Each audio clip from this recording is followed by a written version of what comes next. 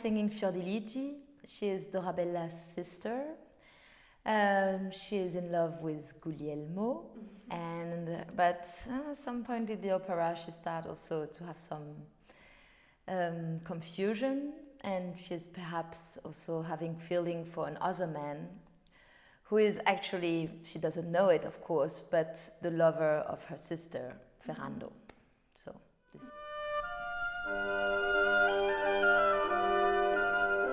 So this woman, Fiordiligi, I try to make her actually very much the way I would also be in life. That means she's, I think, truly in love with Guglielmo at the beginning. She's a proud woman. She also thinks she has everything under control, that because she loves him, she knows everything what's going to happen, that she thinks she has her life under control.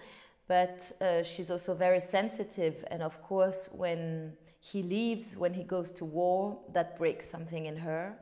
And when those new boys are coming, and because Ferrando, so the one who is that she doesn't recognize, he's a very sensitive man, and she is touched by something in his soul.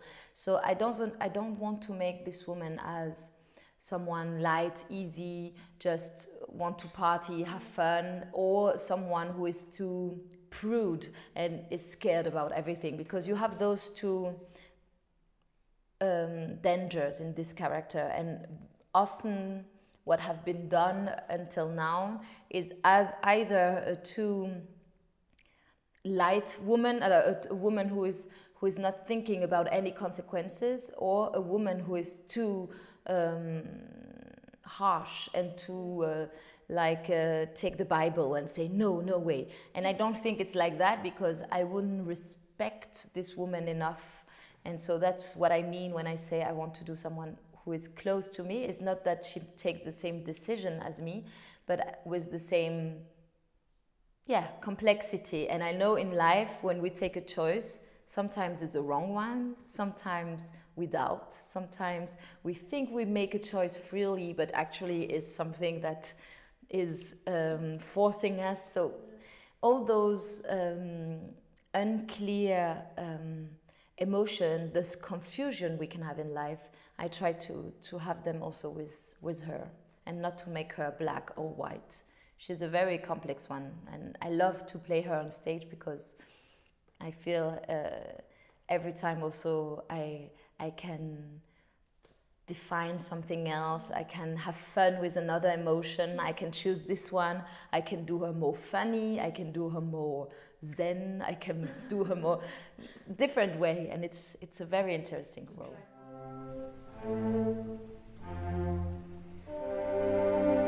It's an emotional approach. I know I have listened to this music since I am a child, and Die Zauberflöte is my favorite opera. So I am very touched by this music, and I didn't want to think about, how should it be sung? It's how do I hear this music? Because I think we defend the music the most and the best when we just go from the heart, like there is a direct connection, heart-mouth sound. And sometimes to put it too much in the head, heart, head, mouth sound, it can be nuts. We can lose something emotional. Of course, then there are some difficult pages, very technical one, when it's not enough to just feel the music. You have to be very clear how you want to produce the sound. But that's some technical part. But then for the Mozart sound in general, I didn't think about it in a technical way. I think it was an emotional way.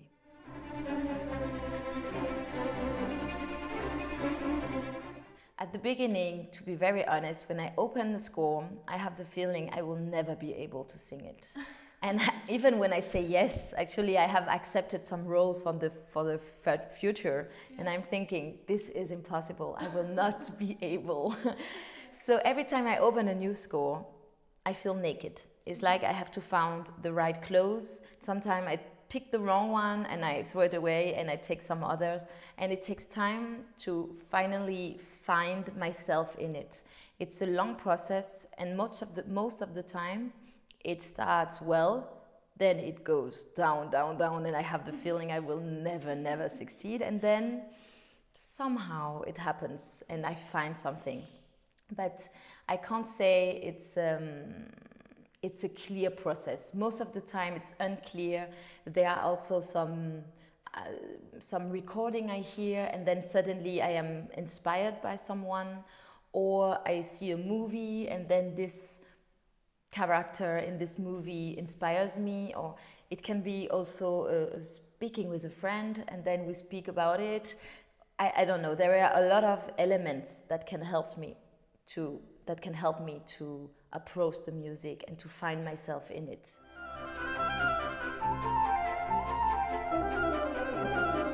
Yeah, I don't know. I would say I first listen to it from different recording, and I make my taste about it. I will try to find, oh, I like what she did on this phrase, or I like the way she sung this duo or this trio, I don't know.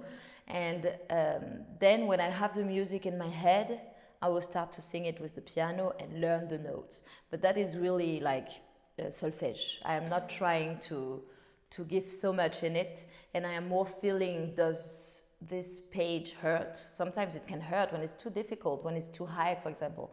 I have more problem with when it's always in the high passaggio. I get tired. So that I'm trying to find the pages where I think this could be dangerous. So I also get clear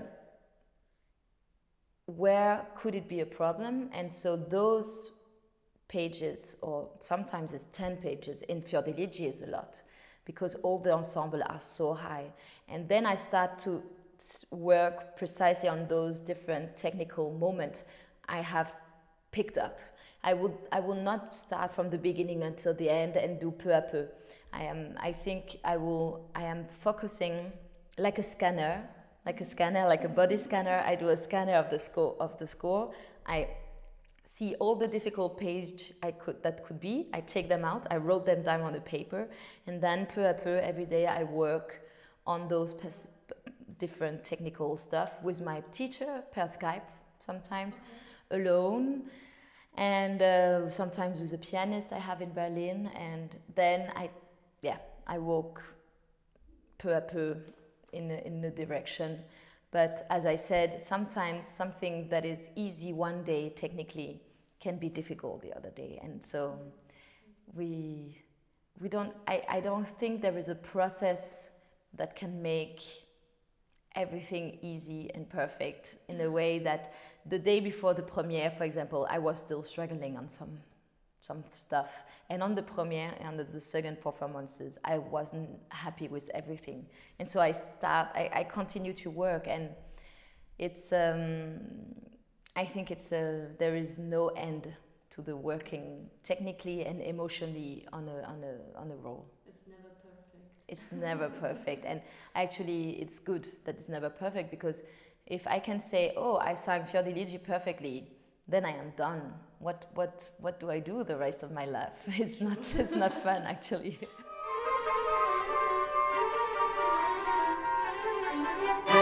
No, it's the same. Salzburg, Mozart, Festspiel, also it's a lot of pressure. Even if it's not the 100, I didn't think about the fact that it's a 100-year Geburtstag. I am only focusing about the fact that I want to present myself and Fiordiligi in the best way possible.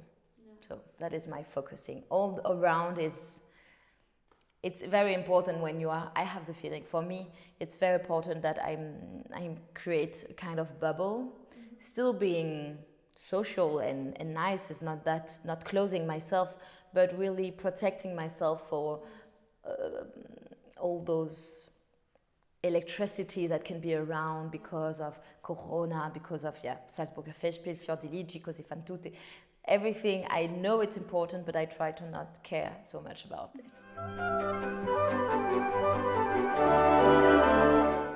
No, it was stressful in the way that we were scared that it could stop, because we are so happy and lucky to do this production. It was an amazing process, also artistical process, to work with Christoph Loy, to work with all the other singers and with Joana Mallwitz. So I was more scared that it could suddenly stop, that we will not be able to do the premiere because of a corona case. That was more the scariness, and not so much about I could get ill, or that we are watched by the whole world because we are the only big festival going on this summer. So that was not my concern. My concern, it was I am so lucky, and I feel so grateful to do this work with this amazing team.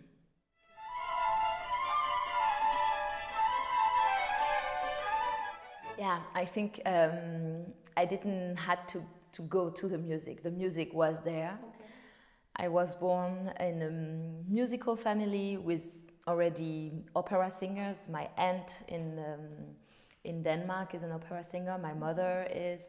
My cousin also is now an opera singer. So we have a lot of singing in our family, and also for Christmas, I am half Danish, so in Denmark for Christmas we dance and we sing around the tree, and it's we have also, my grandmother has classical music from 8 o'clock from the morning until midnight. We have the whole day long. We have classical music.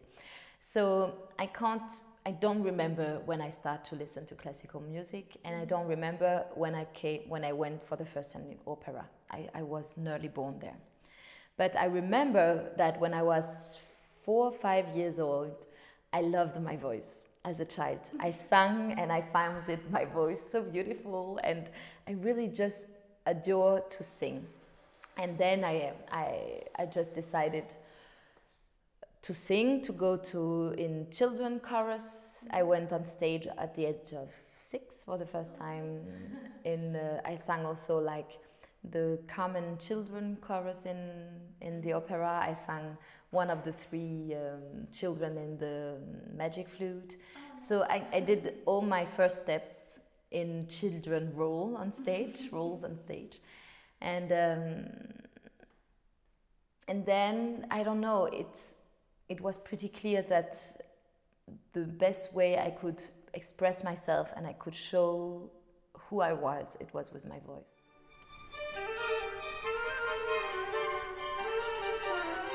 I would say when I was 17, when I stopped children chorus, I stopped everything that was in a chorus, because I sang in a chorus from 6 years until 17. So it's very long, and it changed the voice. It makes the voice wet, because when you sing in chorus, you have to have a very equal voice. You don't have to go out too much of the group. You have to find a way of the vibrato not being too strong either. So it changed your vocal cords and also your technique. And so at the age of 17, my teacher told me, actually it was a friend of the family, and he told me, you should stop doing chorus, because it could also make your life more difficult if you want to be a singer. And so at 17, I started to take some true singing lesson as an adult. But it was a long process, because I had so much reflex of my old children singing, that to find the woman voice, that was long. So I think I feel comfortable with my voice when I started the opera studio in Berlin. So 5 years ago, I think I was in the opera studio in Berlin. But until then, so between my 17 and my 24, that was a lot of, it was a long process of finding a more personal voice and go away from my children's voice.